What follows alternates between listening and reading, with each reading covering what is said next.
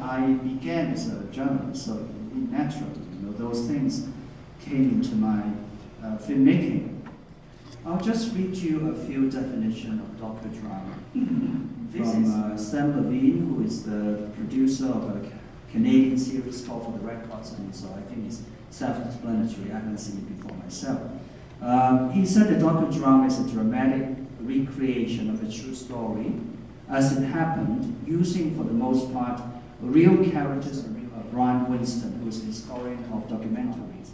And he said, I think if you have a bug in the wall and you actually have a verbatim account of some event, if you've got a court transcript and so on, that sort of thing, then you can say this is docudrama.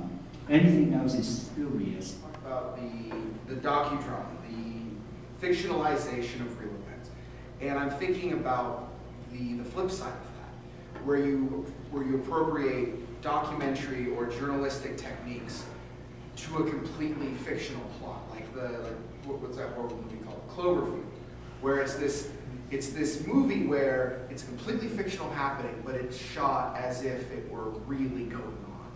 And I wonder if you had anything to say about this appropriation of documentary or journalistic techniques in purely fictional film. If you are making a fictional film using documentary approach, the creative process is always fictional. The other side of that is, even with documentary, and in well-known documentaries, all the people are real.